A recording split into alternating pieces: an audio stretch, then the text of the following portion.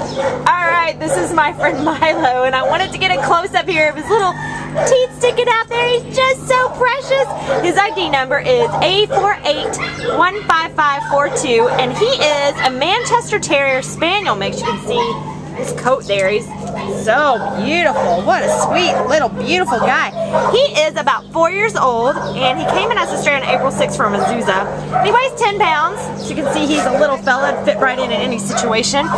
This guy, he walks well on leash. He's super gentle, and you can just tell from his personality the way he's hanging out. He's just kind of a gentle, sweet, mellow soul there. He's good with other dogs. He has some kennel mates, and you know, he's just really confused as to why in the world he's in this shelter. He definitely wants to go to a good home and get out of here ASAP so he can be somebody's pride and joy. We think he's going to be great family dog, you know, just great in any situation. He's going to be a little bit more, you know, have a little bit more fun and pep in his step out of here once he knows he's safe and loved.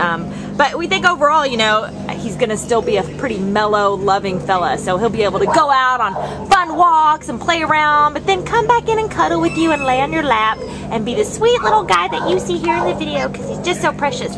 So come on down and meet Milo today. Show you his little bite. Yeah, look at that little smile. Oh, look how precious. You've got to come meet him and take him home from the Baldwin Park shelter. He wants to go home. Right, Milo? Bye-bye, sweet guy. Oh my gosh, look at that smile.